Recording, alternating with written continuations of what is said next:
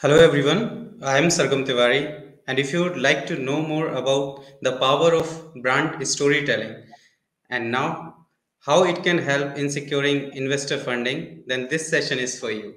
To present this topic, we have Shannon Weber with us today. Shannon is an strategic director at Blonde and Giant.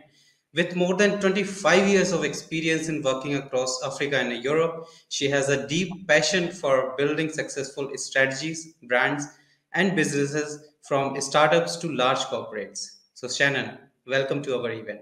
How are you today? I'm very good. Hello, everybody, and welcome. Today, I'm very excited to be talking about the power of brand storytelling and how it can help startups to attract investor attention. To kick off, I'm going to actually share our short brand story with you, and then I'm going to unpack three very important things that you need to consider when pitching to obtain investor interest. So I'm just going to share my screen. So Shannon, I will be at the back stage. Now all stage will be yours. Thank you. All right.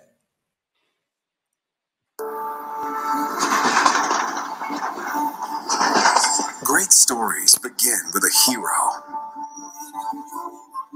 who has an idea that could change everything.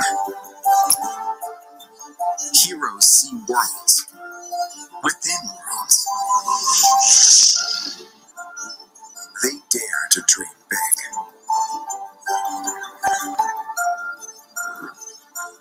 And share their dreams with others so that with a little support, they can rewrite the future.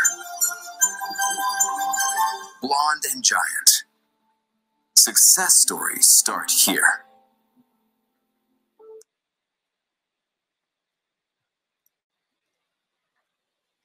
Okay, so I really believe that great stories begin with founders that have a really big vision.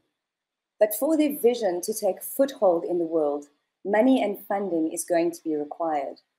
And attracting and getting investor interest can be a lot more complicated than you initially anticipated.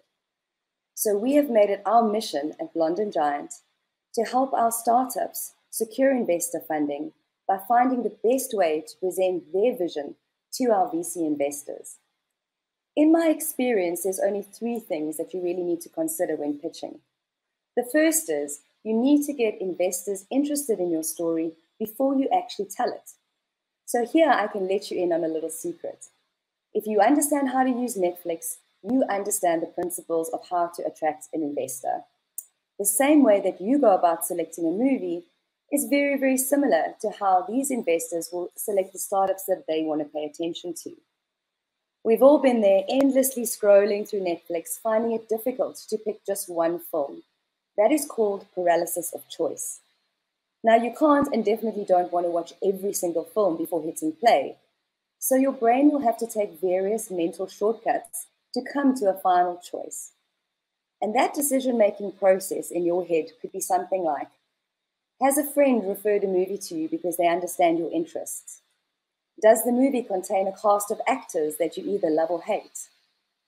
Does it have an appealing thumbnail and a compelling 50-word synopsis? Or did it get good media reviews?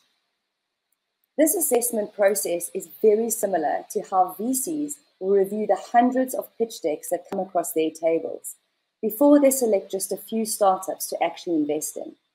They are going to be looking for things like, were you referred to them by another investor?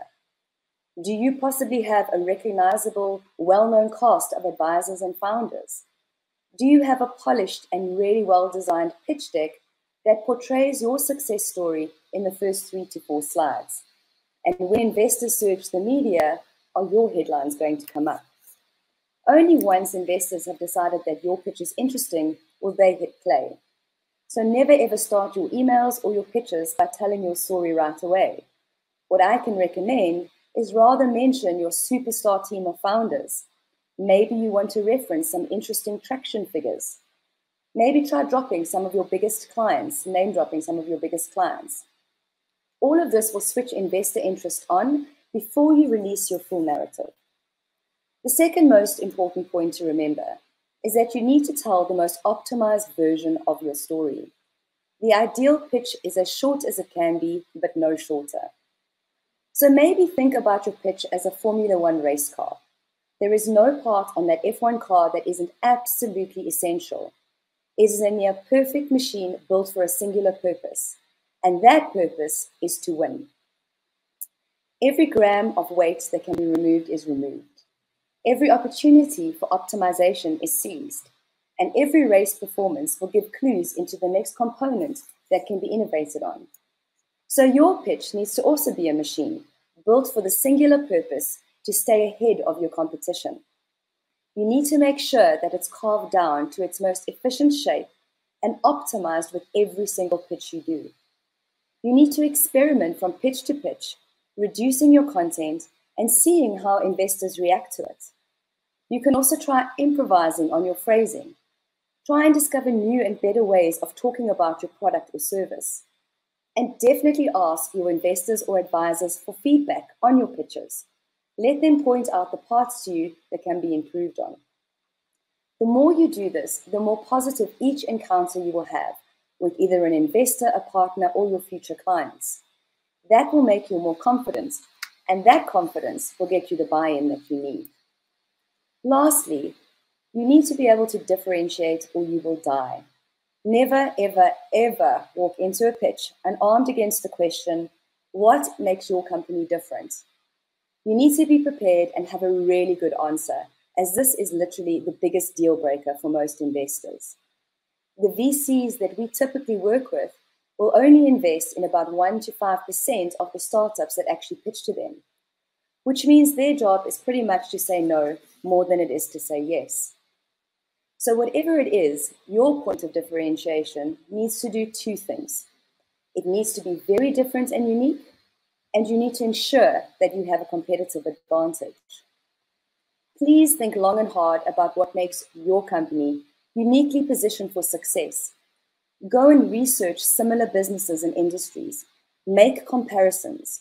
And once you are armed with that information, you can decide if your business really has an edge or if you need to make some adjustments. Our investors are looking for companies and startups that stand out of the sea of sameness. They want companies that are clearly different and exciting. They are looking for a unicorn. Luckily, differentiation can come in many different forms. It could be that you've patented a new technology, or that you have a superstar team of founders. Maybe you found a new way of rendering a service, or even targeting a region that others might be overlooking. So in closing, next time you pitch to an investor or anyone, I'd like you to remember these three important things. Number one, sell your story before you tell your story. Ensure that your company looks appealing before you go into the nitty-gritty detail. Number two, keep optimizing your pitch, removing content that is not necessary until there's no fat left on it. And thirdly and lastly, clearly identify what truly makes you unique and sets you apart from the crowd. This is really my advice to you and the recipe that we use for our startup partners to ensure they secure the funding that they need. I really hope that this advice will help you in your future on your own hero's journey. Thank you. Thank you so much, Shannon, for showing us the real power of brand storytelling. And I hope these insights will help many startups in getting funding, right? So, yeah, if you'd like, we can add some questions here. Sure. So, we have some questions. Let me. Okay, so we have question from Olivia. So, what are the main pillars of storytelling? What So, are the main pillars? So there's a couple of pillars in terms of storytelling, and it's quite a methodical process. So first of all, we need to unpack your value proposition. We need to unpack your traction figures, the size of market that you're going to target, the type of industry, and then literally compile that into a compelling narrative that will literally get investor attention. So it is a bit of a process, but I would suggest that in a pitch deck, you go no more than 12 to 15 slides at the most, and the first 3 to 4 are the most important. So how are you going to make money? How soon are you going to make money? Why are you different? What makes you unique? And what is the size of market that you're actually going to be taking on? That would be the first things they look for. Yeah. So thank you, Shannon. We are running out of time here. So yeah, so thank you everyone again for joining this session. See you all in our next session. Thank you.